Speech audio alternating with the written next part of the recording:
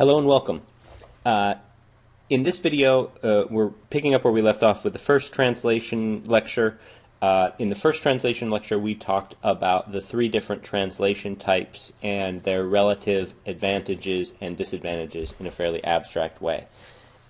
So that focused more on differences. Now I want to pay attention, one, to the actual practical process of doing the translation, and instead of focusing on differences, focusing on commonalities, things that will always be the same no matter which translation technique you apply. And remember that translation is the process of turning an entity relationship diagram, which is designed for a database at a high conceptual level, that's human readable, into a relational schema that we can actually put into practical application in the relational database management system. Okay, so basically what we're doing in translation, before we get into the commonalities, is translation equals which ERD components get tables. That is really the essential question here. And also, secondarily, how are those tables joined? Okay, so we've got some common rules in terms of which components get tables. And these are across all three translation techniques. Every entity, let me start that over. Every entity gets its own table. That's always. Okay.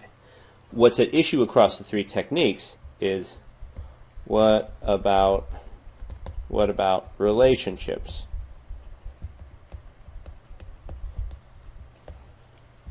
These differ. How do they differ? Based on cardinality, so based on the constraints, based on cardinality, and in some cases based on participation. They will differ. And they will differ from one set of cardinality and participation to the next, and they will differ between our translation techniques. But some things are always the case, and here's one. Always. If you have a, let's say, X, and the relationship can be has, even though that's not a very good relationship name in general, this is an abstract example, X has Y. And if the cardinality relationship here, if a given instance of X can have multiple instances of Y, and a given instance of Y can have multiple instances of X, then we have a many-to-many relationship. Many-to-many relationships always get their own table. So always it'll be the case that there will be a table for X, there will be a table for has, and there will be a table for Y. Always many-to-many, this relationship will get its own table. So I think it's a good idea when you're in the process of translating an ER diagram into a set of relational schema for you to draw a circle around what's going to become a table. So we have three circles here. Relationship's going to get its own table. We'll have three tables. Here's our convention for a relational schema. First, we put the title of the table, and the title will match the name of each of the components in the diagram. So we'll have an X table. Let's assume, for sake of argument, X has a X identifier as its primary key. And then X also has whatever, phone number, address, etc. Okay, so this is our convention for creating a translation or a relational schema. The title of the table, the primary key specified by an underline, and then all of the actual attributes that we're interested in storing for that entity. Okay, so there's the X table. Here's the Y table. Y number, start date. I'm just making up the attributes here, of course, and whatever other attributes. Okay, so we have the Y table. We've got primary key is the Y number and the start date. Then we have the interesting case of the has table. Okay, so the primary key of a relationship, okay, is going to equal one, the other, or both of the primary keys of the participating relationships, depending on cardinality. Okay, so here's the question to ask yourself with regard to has. Okay, so for a given instance of the has relationship, can it be the case that we could uniquely identify this relationship with only the y number attribute?